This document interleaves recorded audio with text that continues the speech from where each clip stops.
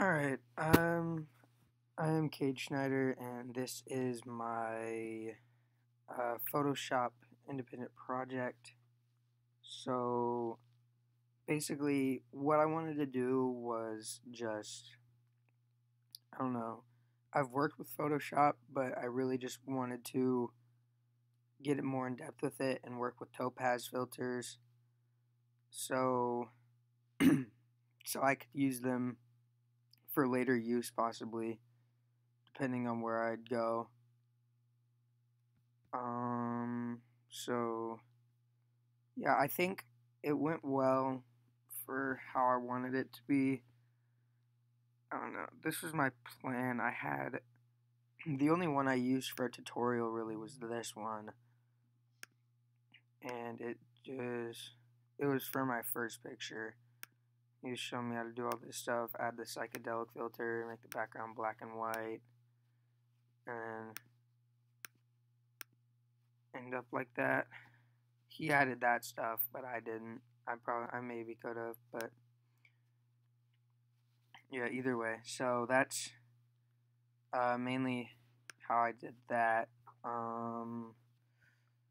Let's see. So, so yeah, basically for this one, I just had to use the gradient filter on the background with soft light.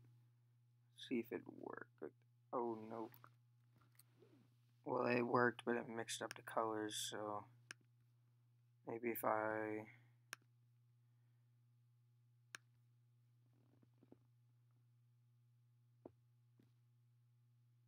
yeah, I mean, it just draws over it again, but still, you get basically what I did. But yeah, I added went up here to Topaz Labs, up on this one, and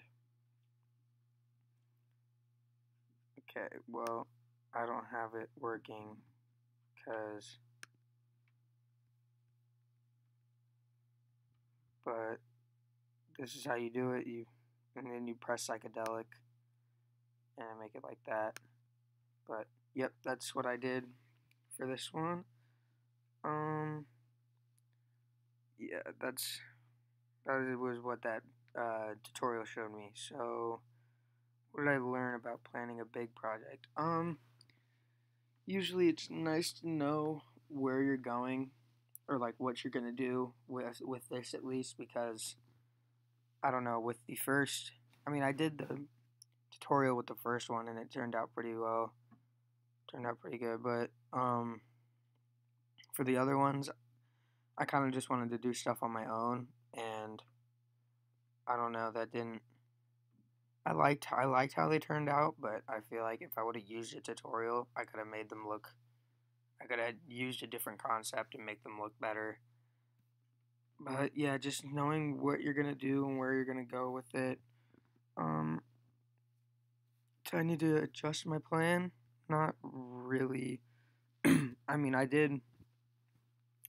went faster than I thought I was, but the third picture had a pretty, I don't know, there were a few problems with it, so I couldn't really get there. And then, so yeah, this was my first picture.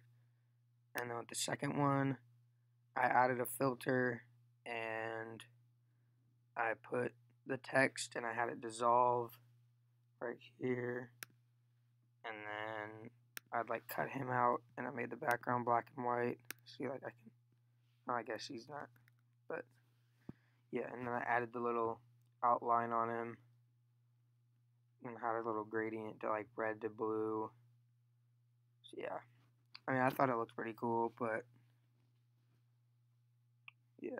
And then this one, so this is what it looks like in Photoshop, because I set this layer to transparent so you could see the Jayhawk behind it, because I didn't want the Jayhawk to be like in front of it blocking the crowd. I wanted to like be able to see it in the crowd.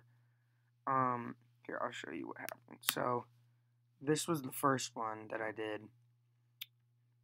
I had him cut out and the ball, and then I had the Jayhawk going around the crowd like that. And then I wanted to score the basketball goal in color, so I did that. But then I still didn't really like how the Jayhawk was like that, so I moved it up to the corner like that and popped the color on the ball a little bit, as you can see it. Yeah, so that's how that turned out.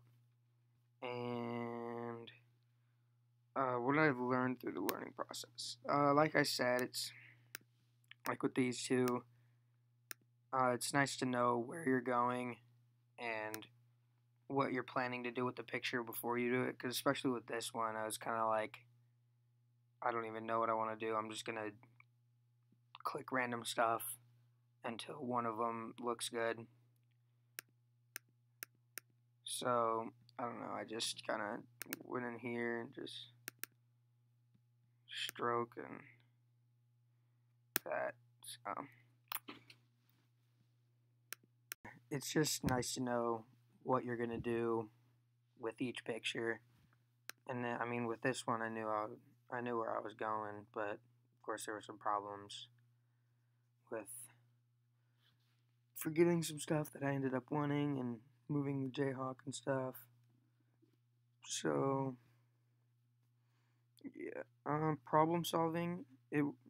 Cutting out this picture was pretty hard because, hold on, I'm gonna move this up here just so like cutting it out in there, in between his legs was kind of hard, and then his arm would like blend with the other players' arms and stuff.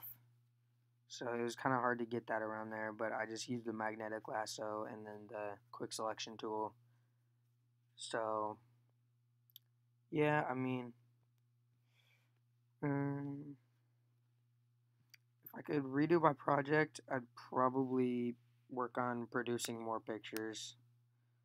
I don't know, I feel like I could have produced more than I did. Okay, get this out of my face.